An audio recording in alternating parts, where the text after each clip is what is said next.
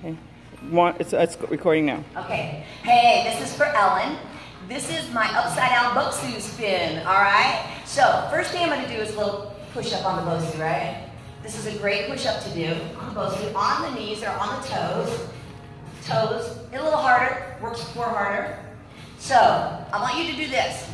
Spin your Bosu, but press into it and stir it like this. See that? Using your core to do that, then go the other direction.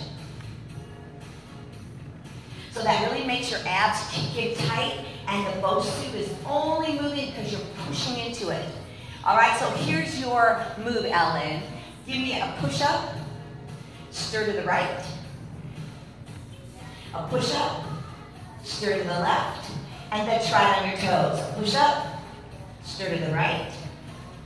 A push-up, stir to the left.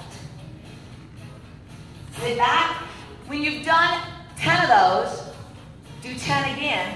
Sit back, stretch. All right, thank you. Woo!